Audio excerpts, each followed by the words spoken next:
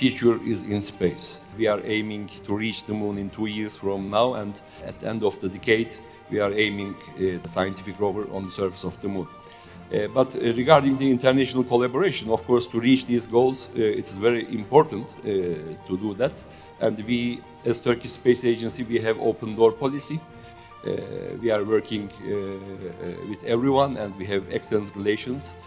We have bilateral agreements and MOUs, MOCs with more than 12 countries for the time being and counting.